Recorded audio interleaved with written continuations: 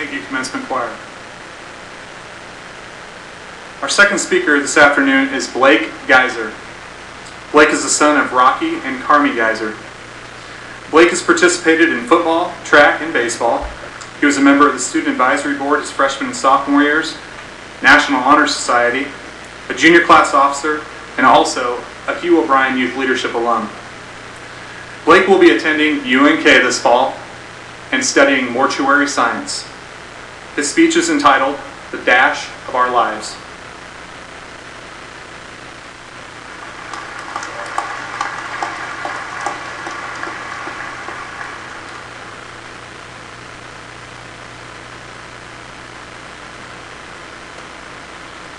Man, I'm sweating like a fat kid giving a graduation speech.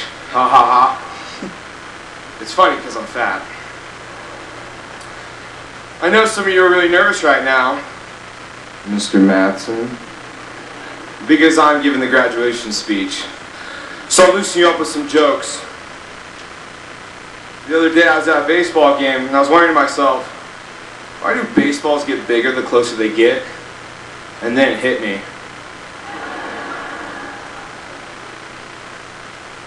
In high school, I was going to join the debate team. Then someone talked me out of it.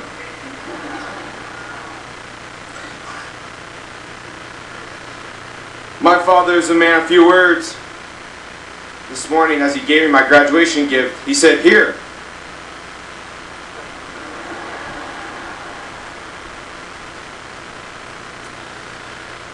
My aunt used to say, "Slow and steady wins the race."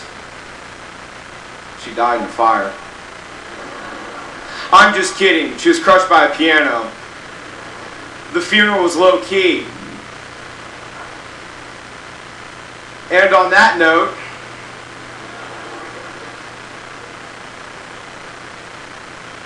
I will start my speech. Hello, my name is Blake Geiser, and I will be the entertainment for the afternoon. I just want to say real quick, thank you all for coming to Kearney, Nebraska, the Windy City, the Big Apple, Sin City, the land of 10,000 lakes, the Show Me State. Nailed it. I would like to welcome you all to this most joyous occasion, the graduation of the class of 2011. Before I start my speech, I would like to say thank you to the school board, the superintendent, Dr. Maher, all of the parents, the academic adjudicators, and most of all, I'd like to send a thank you to my classmates. Without them, I would not be the man I am standing before you here today. Without their friendships, life would have no flavor. Without the wonderful memories we created together and will always cherish, my existence would have no significance. The people of Kearney High School have molded me into a true gentleman. From time to time, we will all look back on these days and realize they were some of the greatest moments of our lives. Parents, family, and educators, you are all witnessing the commencement ceremony of the greatest class to have walked the halls of Kearney High School. I'm not joking.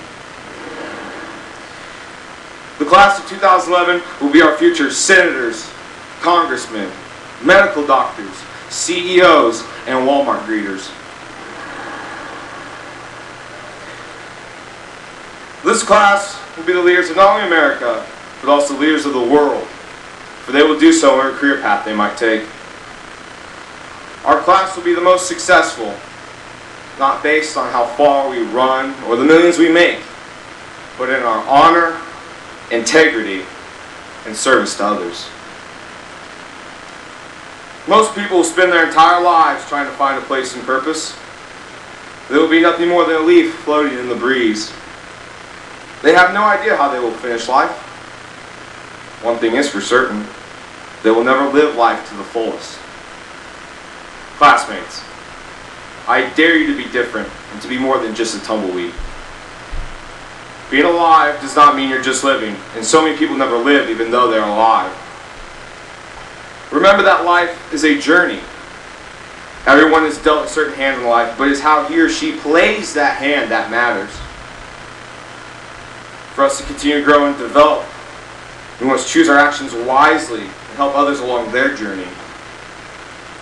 Everything we do should lead us one step closer to our own purpose in life. To succeed in life and conquer our destiny, we must all realize that we need to begin at the end.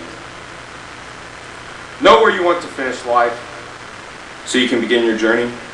Neither a journey or a life without a destination has any purpose. Begin with the end in mind. In the words of the Rolling Stones, you can't always get what you want. This is very true. I am chock full of personal anecdotes of times when I did not get what I desired at a particular moment in time. Like the time Caitlin Christensen didn't invite me to her Halloween party. We all have those memories. Isn't that right, Dr. Dostal?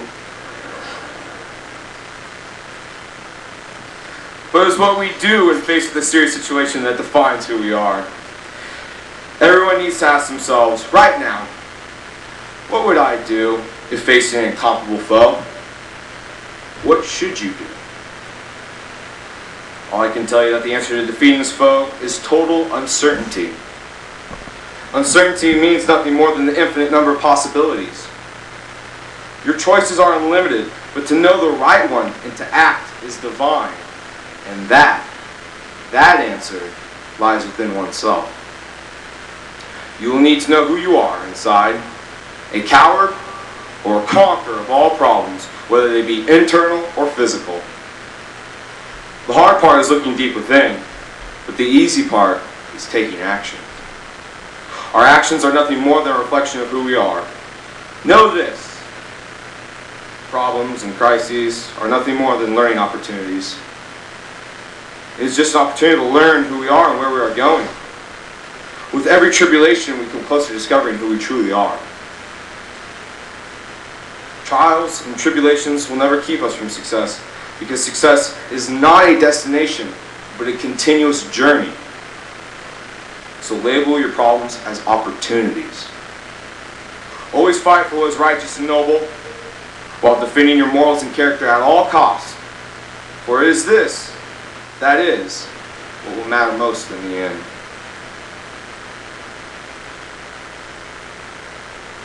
Know that making the most of the cards you are dealt is far more honorable than to have folded with the same hand. Never give up. Never run away. As an American, as a Bearcat, you are trained to stand your ground, defend yourself, and forge ahead. Obstacles you may face may change the route to your final destination, but cannot change the destination. Your goals will be your map, and your morals shall be your compass. So you'll never get lost. And if you find yourselves in uncharted waters, just remember to look within, and there will lie your compass and map. Oliver Wendell Holmes once stated, "What lies behind us and what lies before us are tiny matters compared to what lies within us." Begin with the end in mind. Picture your funeral. A very somber scene, but perhaps one of most importance. Everyone is standing around your grave. What do they feel? Joy or sorrow for the recent loss? Are they saying wonderful things about you and your character? Did you make a positive difference, a positive impact on the world? Or are they condemning you and your past actions? Look at what is written on the headstone. Does it say just rest in peace? Or does it state, here lies the greatest man or woman to have walked the earth? Finally, look at the dash in between the two dates. There's an old saying among the wise, the two dates on the headstone hold no value or importance. But it is the dash in between the two dates.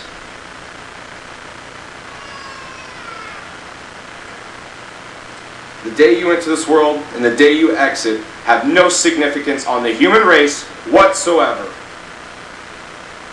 What does matter to the world is what you do with your life. This visualization shall guide you to realize what needs to be done with your life. Use your time wisely, because you are on earth for only a brief moment in time. To create or express anything that will nurture and better humanity's existence is honorable.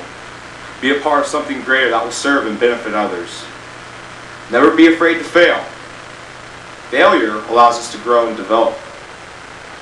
Our growth and development is directly related to the gifts we give to others, whether it be helping a family in need or just a smile to someone who's having a bad day.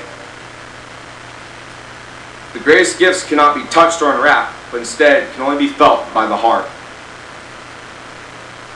We are all individuals, unique, unlike any other person here on earth, but we all have one thing in common. We all have the exact same purpose in life. That purpose is to fulfill the meaning of life. I will tell you the meaning of life. The meaning of life is the expansion of happiness.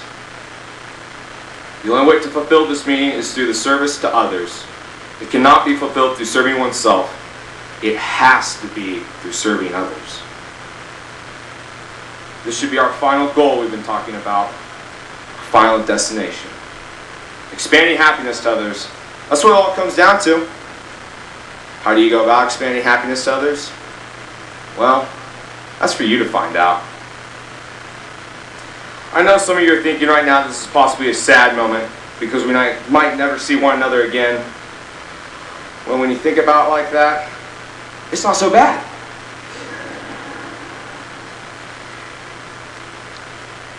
It just means we're pursuing our goals in life and they cannot be replicated by anyone else. And the crossing of paths will not happen because we are living our own lives. Now I have a challenge to every person of the class of 2011. Be the best at whatever you do. Truly live life and appreciate every single moment. Now go forth and make the world a better place.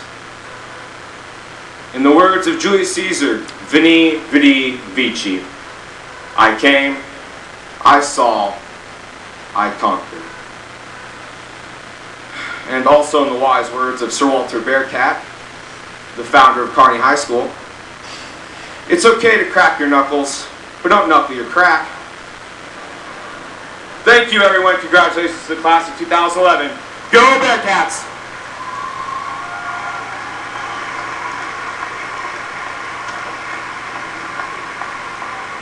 First year, man. First year.